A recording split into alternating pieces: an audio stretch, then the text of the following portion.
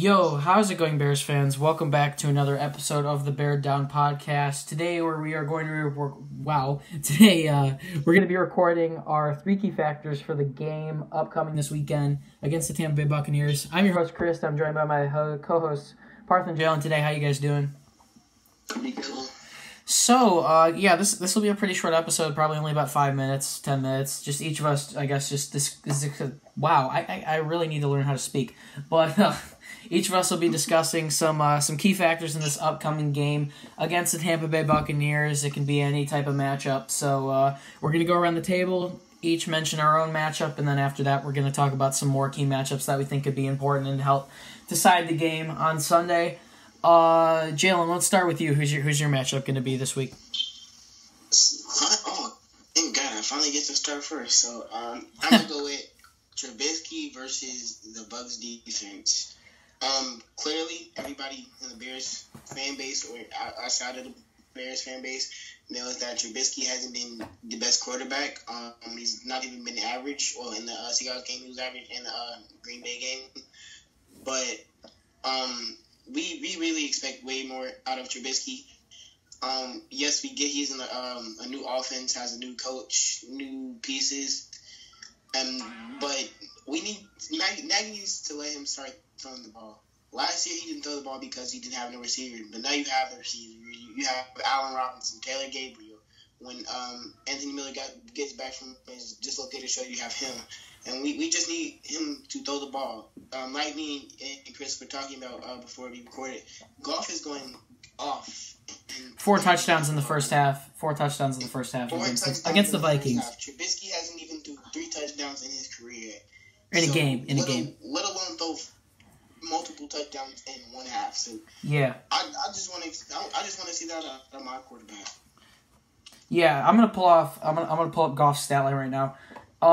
Before we head on to Parth, do you have anything? Just like generally to say about that? What you think about as far as how important Trubisky's going to be this weekend? Goff has almost 300 passing yards and 4 touchdowns in the first half. What I'm asking of Trubisky this weekend, of what I've asked of Trubisky for basically the entire year, is I'm not looking for 5 touchdowns a game. At this point, when I look at Trubisky, I think against the bad teams, we can get away with him being a game manager and being a bit sloppy because of how good our defense is. But against these teams like Tampa Bay, he's going to have to step up and he's going to have to play well if we want a chance to win because our defense can't hold off against such a good offense for the whole game. So when you think about it against Tampa Bay and you look at Jared Goff's stats right now, I'm looking literally for Trubisky to do a quarter of what Goff's done in the first half. 125 passing yards, a touchdown, and have the defense step up. Maybe 2 touchdowns, but I'm not looking for him to go out and be incredible, but I'm looking for him to not turn the ball over and I just be solid. We need to score. We can't settle for field goals against these good teams. Mm-hmm. No, I definitely agree with you guys. We've seen Trubisky show some great flashes now. All he has to do is put it together. Once they put it together as an offense, this offense can become unstoppable, just like this defense. And I've been reading up a lot on Trubisky this week, and basically everyone that I've read about is saying the same thing.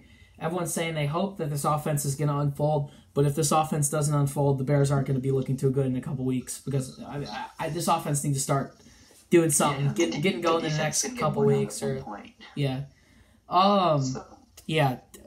see how it goes, but for Trubisky, that was a good matchup. Parth, who's your matchup going to be this week? I'm going to go with the Bears O-line versus the Buccaneers D-line. The Bucs D-line, in my opinion, isn't too bad of D-line. They got Gerald McCoy, Jason Pierre-Paul, exactly. And Levante David, if you look at their front 7. Yeah.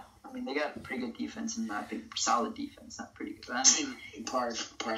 No, they do not. Their defense is absolute ass. No, I wouldn't say their defense is bad. I'd say their secondary.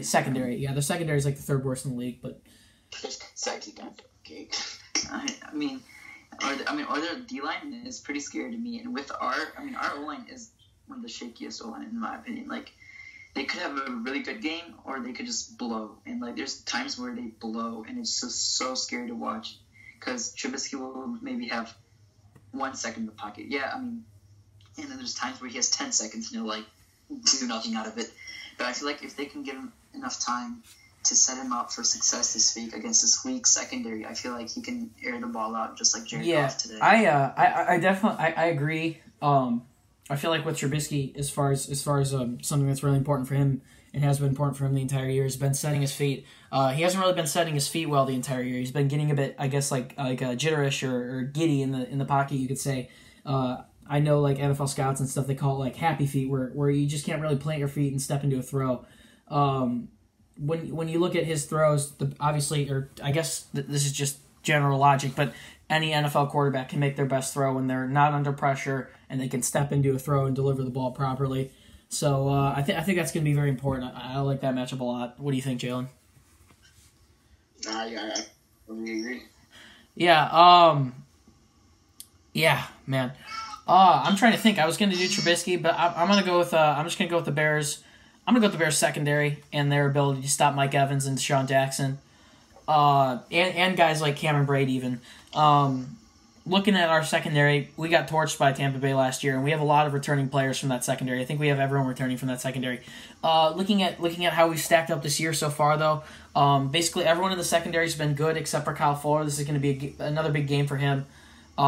Eddie Jackson is the second highest rated safety in the National Football League according to Pro Football Focus. He's been incredible. Amos has also been incredible. Eddie Jackson, as I just said, he's been incredible. I don't know why I just went back to him. Prince Makamura had the pick six and had a couple deflected passes. You look at the guys, as I was saying last night, who are going to need to step in the game. Kevin Tolliver might have to step up a little bit, but Sherrick McManus was looking pretty good.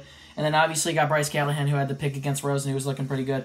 But I think the ability to shut down the passing game, to frustrate Ryan Fitzpatrick, to force him into some bad passes is definitely going to be important. When you look at Ryan Fitzpatrick, obviously he's been playing really well, 400 yards in 3+ games, first time in NFL history. And he's had 11 touchdowns so far. But if you look at the second half against Pittsburgh, they did a pretty good job blocking up the receivers, and they forced some pretty erratic throws. So I'm going to go with that, just the ability to shut down the receivers. But I'm also going to say, following that, is the offense's ability to step up off of turnovers is going to be a key factor in this game for sure. So my matchup is going to be the Bears secondary, I guess, versus Tampa Bay wide receivers. Yeah, I definitely agree with that because, Kyle Fuller has been getting torched lately, and it's not even his fault. Like, some of them are just, like, perfectly thrown balls with, like, perfect coverage. But, this is the game where he's got to prove his money. We gave him a shit ton of money this year. I think it was, like, 14 and a half. I think he needs to, like, prove to us Bears fans that he's worth the money. And we're like, was he really worth the match? Or, like, should we let him go to the Packers? Like, is that one thing we could have done? If Kyle Fuller's going to have a tough matchup, I think he's going to be against Mike Evans this week just because I don't think Buccaneers going to play this week. Yeah. Wait. Sorry, what did you say? Can you repeat that? Buccaneers not going to play this week? Yeah, I doubt he's going to play this week. Yeah, that really puts us in a bit of a hole.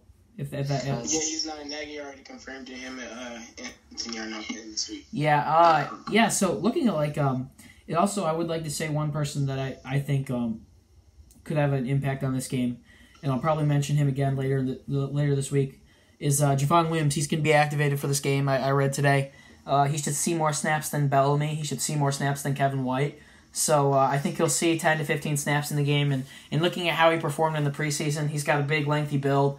I think he could also be someone that could be very important as far as just like exploiting the secondary. They're the third worst secondary in the league. I feel like if he could step up, if some of our lower wide receivers could step up, that'd be big. Also, Taylor Gabriel, someone that I look at to step up. I don't think the Bears have used him right at all so far. They haven't really given him many opportunities to get down the field for some deep shots.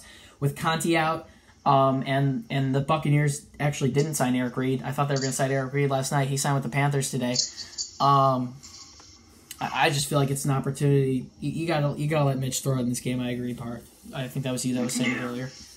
Any other matchups that you guys want to discuss? Anything else you guys could find important? One thing I would like to say is I'm not really looking for a big game as far as Tariq Cohen and Jordan Howard goes. They got a pretty studly front seven. I think their front seven in Tampa Bay is underrated. So I think if we want to have a chance at winning this game, we're going to have to more focus on stretching the ball downfield vertically. I got an interesting matchup. Go for it. The coaching. Derek Cutter versus Matt Nagy. Yeah, okay. Who can coach the better game? Well, why can't I say his name? If it's Magic, I'm gonna say that it's struggling. What will Dirk Cutter put in Jameis for really keeping Fitzpatrick and will Maggie call a good offensive play call? Yeah, I will say, if I can say something, I've been pretty impressed with Nagy as far as like head coaching goes overall. I think he's been pretty solid. But from an offensive coordinator standpoint, the one calling the plays, I'm fairly disappointed in that, I would say. I think that's a fair assessment.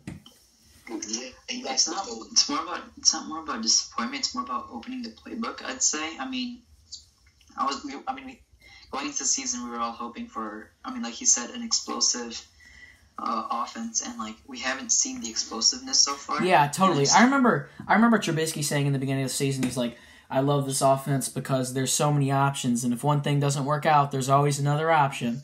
And just looking at that now, I mean, they're running like so many jet sweeps and so many screen passes and stuff. It's like where's this creativity you were talking about? And I mean, when you do slow down the plays and you look at some, Trubisky has been missing a lot of reads, so I understand where him missing like those creative opportunities where their second and third options are. I think that's on him, I'd say, more than anyone else for missing those options.